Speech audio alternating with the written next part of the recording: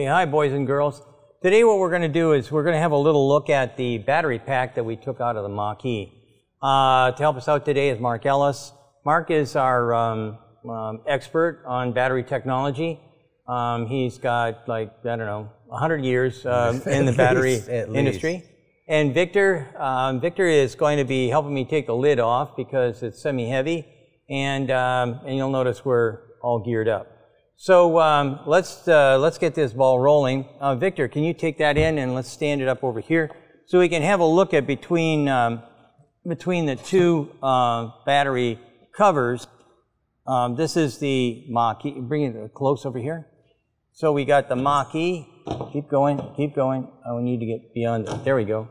Okay, now we can back up. And let's stand your end up, okay? Yeah, your end goes up. Hang on, let me get over here. Yep, there we are. Okay, so we're looking at the difference between the Mach-E and the Mach-E and the ID4, or sorry, the ID4 and the Mach-E. So we're looking at slightly bigger. The Mach-E is slightly bigger than the ID4. The Mach-E is sitting here at about 4,086 square inches. If you're metrified, then it's 26,301 square centimeters. Then over here, this is like 14.5 kilograms. On this side, we're looking at 3,420 square inches. And for the weight, we're looking at, for the centimeters, we're looking at 22,064. Now, there's a difference in weight between these two, and I think we covered it up. I think it's on the back side. But this one here weighs, like I said, 14.5 kilograms. And I think on this side, I've got the weight, I think it's 17, yeah. It's 7.3 kilograms. So quite a bit of difference between the two, even though there's not that much area difference. So we got aluminum versus sheet molded compound. Now, there's a lot of different ways of making these different things, but one thing that we have noted is that for some reason or other, people have more of a tendency to get extra weight out of something that should weigh less. So it could be because of fear or something, but this is like maybe 2 or 3 millimeters thick. I just don't understand why this one here is so much thinner and so much lighter. Well, I think one of the basic differences could be is that this has been designed to incorporate some MVH on both the backside and the top side. So there's strength in these structures that I think help with the MVH issue with the entire battery pack. I'm looking at something similar here too. I've got these depressions here that obviously are going to give it strength. I'm also noticing that there's a lot of foam, robotically applied foam, and then if we turn this thing down, we can see that, hang on, this bucket is not being helpful. If we turn this down, we can see that we also have sealing, and that's what that anaerobic is. And then we've also got the foam on this side as well.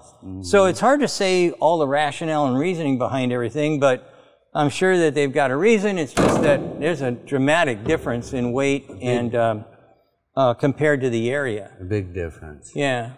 So.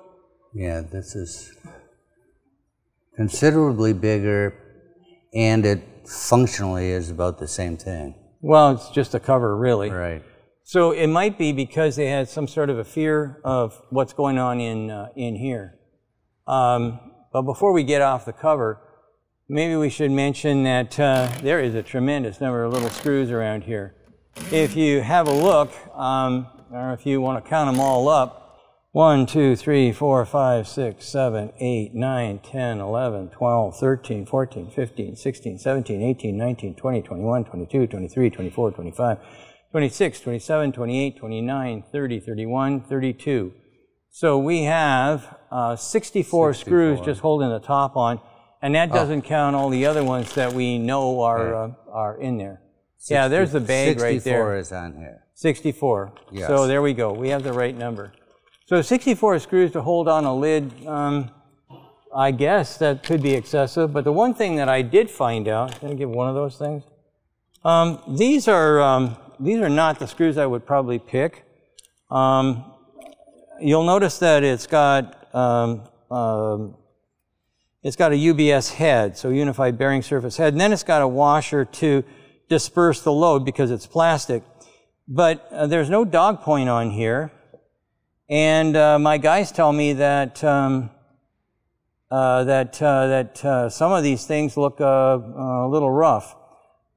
It looks to me like maybe they're torque prevailing, which means you just flatten the threads and turn it into a friction device. But that's kind of unusual. The other thing that I thought was interesting was the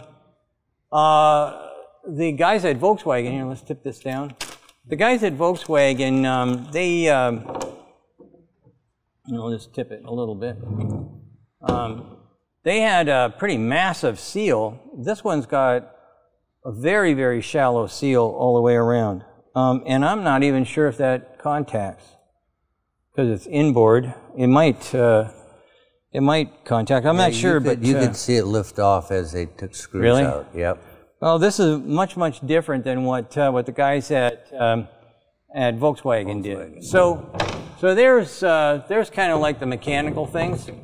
So let's go over here and have Mark talk to us a little bit about what we're seeing with the battery and the connections and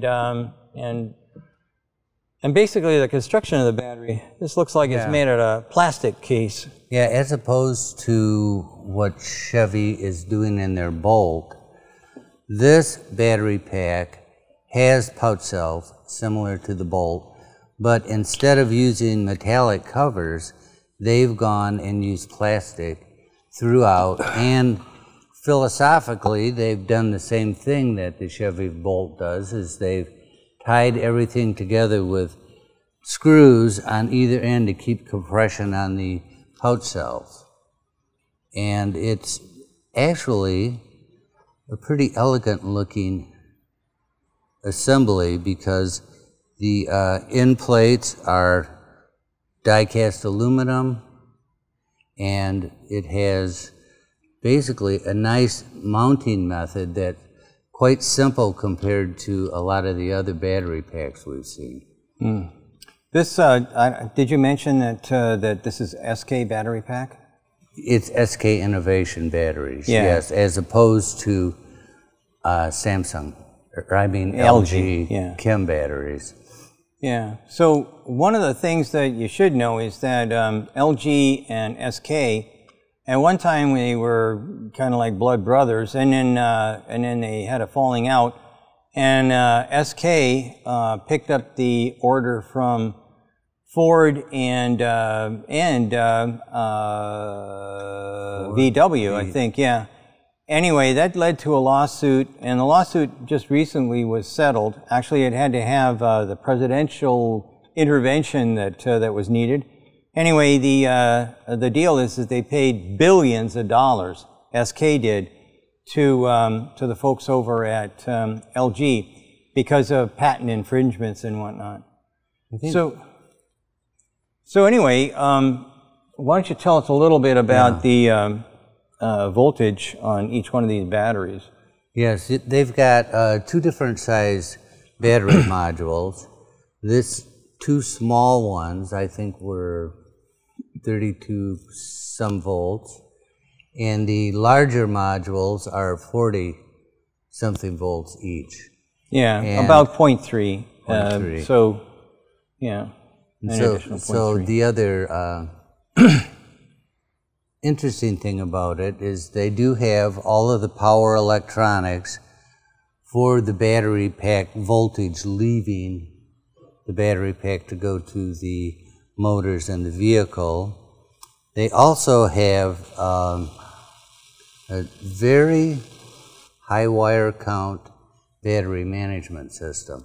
And I'm not too surprised about that. The last Ford battery pack that I took apart was for the Ford C-Max, and it also had these large numbers of connectors going into the modules for the battery management system. So it'll be interesting once we get this taken apart to see how these multitudes of wires connect to the cells inside.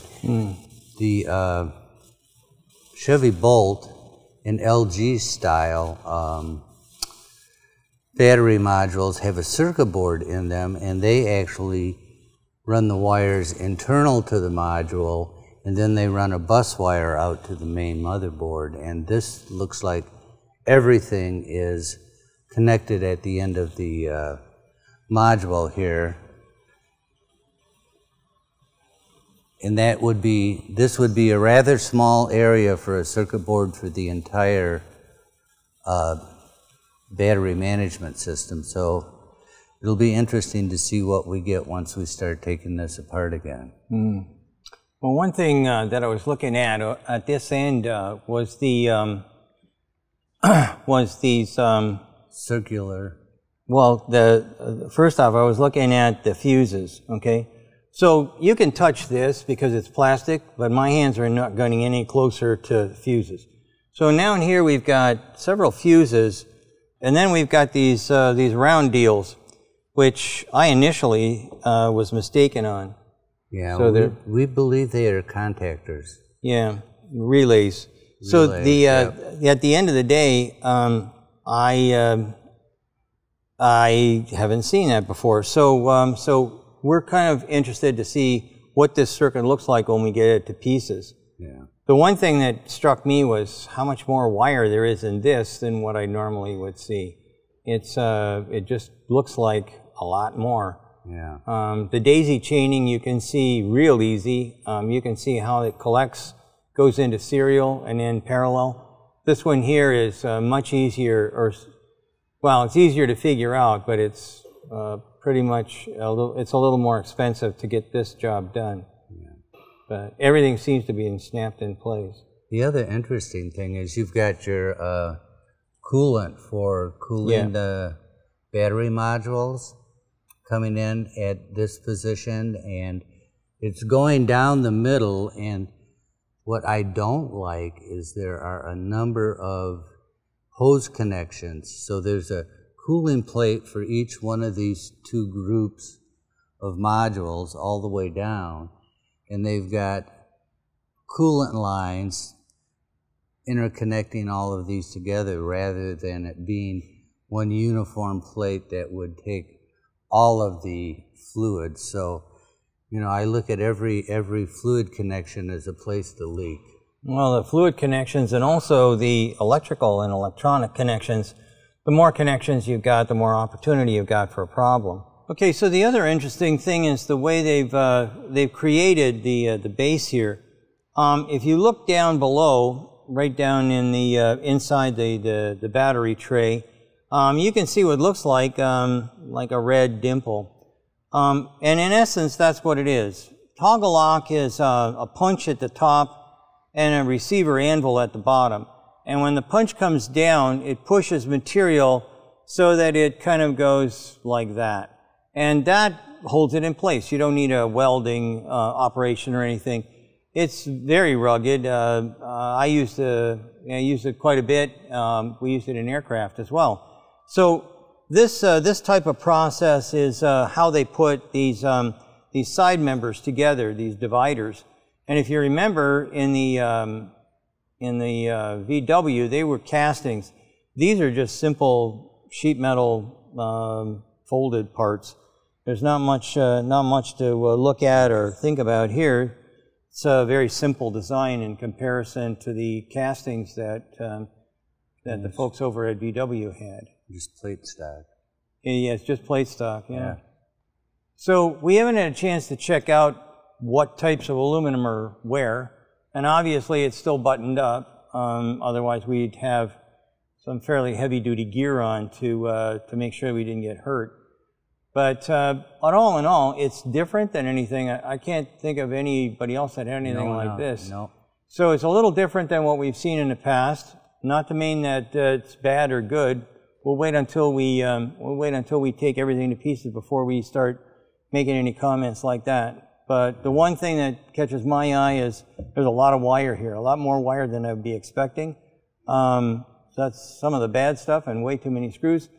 And then the good part is, well, the toggle lock is a good idea.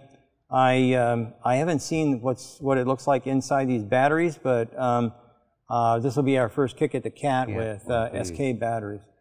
So the other interesting thing though is I do tend to like the fact that they've broken this up into modules, because then you can robotically load these in.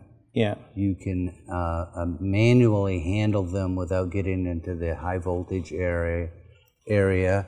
And like with Tesla, where they've got the big long modules, you know, handling this stuff physically is going to be a lot simpler in the building of the battery pack. Right. Well, the other thing is this is a battery pack that can be reused.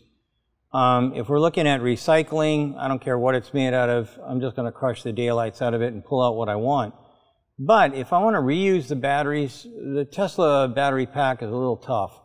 This battery pack, like the BMW i3, you can individually remove these things, and even though they may not have enough power to run a car, they'd still have enough power to run your house. So the good news here is that reuse and recycling looks like it's got some advantages here. Yeah. So I think that's pretty much it.